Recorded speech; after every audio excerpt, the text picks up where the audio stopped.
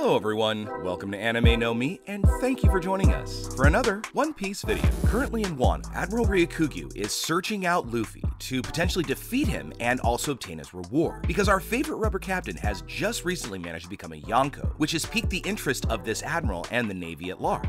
In this last chapter, 1053 of One Piece, we saw that Admiral Ryukugyu went directly to the flower capital to capture Luffy. So in this next chapter, we're gonna see a confrontation between Luffy and his allies against Admiral Ryukugyu. So in today's video, we're going to talk about Luffy's confrontation with Admiral Ryukugyu, what events might happen in this next chapter in which these two characters will meet, and what the outcome of this fight might be. But before we dive into the video, if you're new to the channel, or even if you've been around for a few episodes, we'd be absolutely honored if you consider leaving us a like, or even subscribing with a comment letting us know what you thought of the video. It really helps us out and motivates us to make more content. And if you'd like to help out the channel in a bigger way, consider sharing the channel or the video with a friend. Without further ado, let's get into the video. So friends, as we're seeing the stage set for our final conflict in this last saga, we're going to be seeing Luffy coming up against more and more powerful enemies. And it's really going to get exciting as we see more of these important conflicts that are happening. Recently, Luffy managed to defeat one of the greatest enemies in our story, after having planned a lot and having managed to form an alliance with not only Law, but the Minks and the Samurai, and eventually Kid and his crew. Through all that work, Luffy managed to confront Kaido and then bring about his defeat.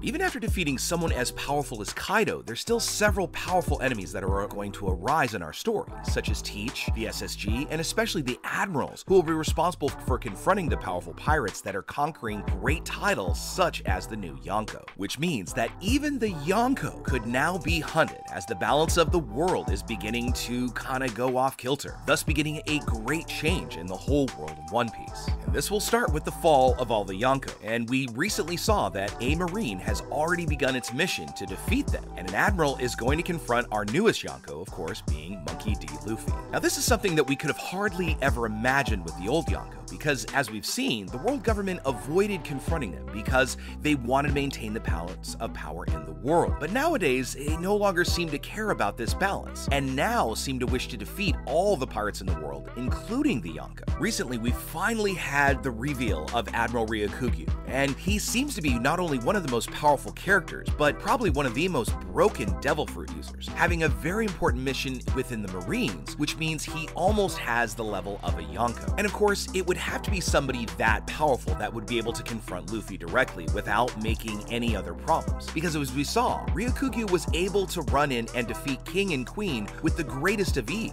Now in fairness, King and Queen had already been, kind of taken down a few pegs, but that's still no easy feat. And he also managed to defeat some of Kaido's subordinates who were also around these other pirates. Being an admiral, Ryukugyu also has the ability to command, so he's also ordered Marines to bring subordinates to support him, because he would really need that backup to confront the pirates that were still alive after everything that went down in Onigashima. For now, it seems he needs the reinforcements to get the defeated pirates to Marine ships, because it seems now the world government wants to take over Wano so that this country becomes another place that would be under the command of the world government, as well as the Gorosei. Because the borders of Wano are currently closed, the Buster Call that has been ordered cannot get any closer to Wano, because if the citizens were to open up the borders, it would be incredibly dangerous for the pirates that are in Wano, as well as everyone else that lives in this country. Let's just remember what we've seen Buster Calls do to islands like Ohara and even Enies Lobby. These groups of ships possess immense fighting strength and allow them to destroy islands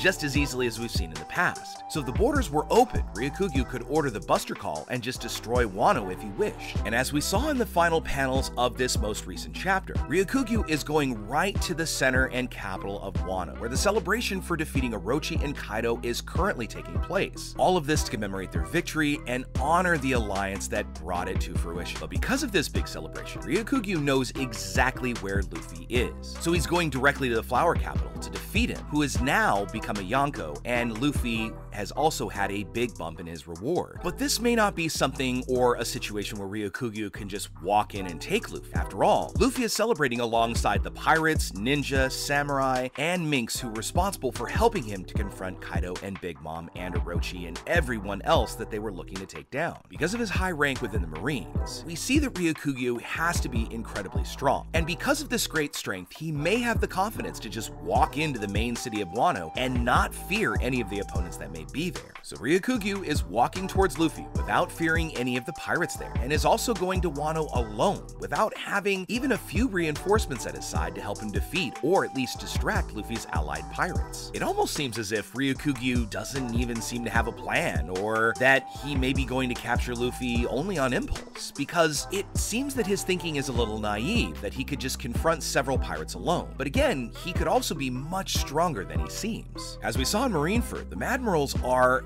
incredibly powerful, being able to confront even a Yonkos, so their strength is able to defeat very strong pirates with great ease, which means that the pirates that are in Wano may not be able to possess the ability to defeat this admiral so easily. We also have to remember that it's only been a week since the Battle of Onigashima, so the pirates that we have there are not fully recovered after this huge fight that took place, which means that they're not going to be in tip-top shape and are still pretty weak. If Luffy is unable to use his full strength against Ryukugyu, who is currently at full strength, this could bring about the defeat of many of Luffy's allies. In addition, Ryukugyu's powers also have a large area of effect, allowing him to strike several enemies at a long distance, and so he could create plants around him to help him during the battle. This means that he could create a large area with plants to distract Luffy's allies, so that he could face Luffy directly in a battle between an admiral and our new Yonko. But as I said earlier, Luffy is not yet fully recovered, and since he's recently awakened his devil fruit, he may not be able to use Gear 5th to its full potential, or even at all. During the battle we just had in Onigashima, we saw the strongest crew members of the Straw Hats, being Zoro and Sanji. They had some pretty tough times facing up against King and Queen, who of course were the two most powerful pirates on Kaido's crew. But in fairness, since King and Queen had been defeated by Zoro and Sanji, Ryukugyu was easily able to defeat them, where had he faced them at their peak, he might not have had as easy of a time as we saw in the manga. But whatever the case is, this is going to be a potential where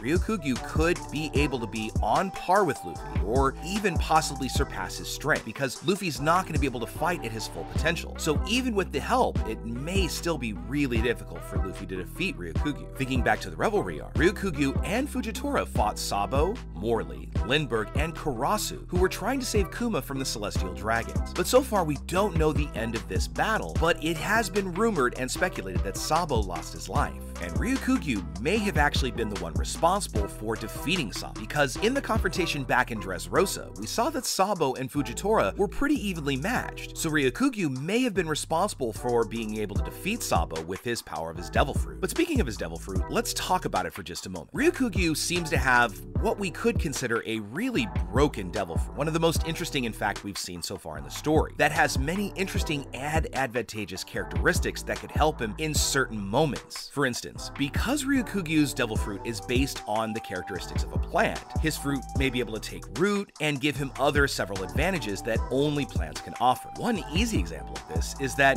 Ryukugyu has managed to go 3 years without eating anything at all, and yet he's managed to stay extremely healthy and fit even though he seems to ingest nothing. Now this may be due to the fact that the fruit allows him to get nutrients in other ways, or even photosynthesize rather than having to eat food orally. Because his Devil Fruit has the characteristics of plants' roots, this would allow him to absorb nutrients through the roots so that there's really no need to physically eat. We also saw in 1053 how he was able to absorb nutrients and able to even absorb drinks from inside a barrel using just those roots coming out of his hand, and even seemed to be able to taste them. So because of this technique, Ryukugyu can absorb even the nutrients from his opponent's bodies if he's able to impale them with his roots or his vines, as he did with Queen, where it seemed like he was able to absorb their fat, leaving the pirate very, very thin. So in combat, Ryukugyu has a big advantage if he can get his roots or his vines to penetrate his opponents, which could be a big problem for Luffy. I mean, after all, he needs all of his nutrients from his body to be able to use his various transformations. Because right now, in his base form, Luffy doesn't yet have the ability to confront an admiral just like that. So for Luffy to be able to take on Ryukugyu, he would have to dodge all of his different roots and vines so he doesn't have his nutrients drained. But as we've also seen, Ryukugyu has the ability to generate several plants from his body and use them in pretty much any way he wants, either offensively, defensively, or as a support to get around. Also, the plants he grows are grown very quickly, but apparently he can only make big plants when there's soil nearby. So it seems that he can create small forest biomes around his own self. Ryukugyu is even capable of generating large quantities of plants to unleash large-scale crushing attacks through the roots he can create from his hand or any other part of his body. We've also seen him perform impossible feats, such as the ability to generate a large flower flower from his back and use it to fly. In fact, it was this flower that was able to take him to Wano, even though he was very far from the island. And besides, other plants that may be able to help him move around more quickly that we just haven't seen him use yet. And not knowing Ryukugyu's full capability, we could see him be able to generate plants from any kind of where, and it would give him a versatility from his body where he might even be able to resemble Luffy's fruit, because both fruits require the bearer to be creative in order to become a very powerful fruit. So one can easily imagine that Ryukugyu, through this creativity, can use his plants in many different ways, which could be useful in combat or in any difficult situation where he needs something specific. So however this next chapter shakes out, we can see that Luffy could have a very hard time confronting Ryukugyu in his current state, because he's still worn out, which means that the Admiral is going to have a big advantage in this fight, because Luffy may not have the use of all of his powers in order to take him on. However, Luffy still has a numerical advantage that can help him during this fight, so Ryukugyu might not be able to defeat him, or at least not in an easy way. But after this conflict in Wano, there may be many more conflicts between Ryukugyu and Luffy, allowing these two characters to fight at their full potential. But before we wrap up today's video, we also want to make sure that we mention one other thought and idea that's been speculated out of the community, and that is that Ryukugyu may in fact be Wano for a very different purpose, and not being there to necessarily capture Luffy, but also to regreen and regrow Wano. Because of course we don't know where people like Ryukugyu and even our other wonderful new admiral came from, and it's been highly speculated in the community that Fujitora and Ryukugyu may actually call Wano home. So all of this could be a guise to get Ryukugyu back to the islands so that he can help regenerate and refresh Wano back to its beautiful and former glorious state.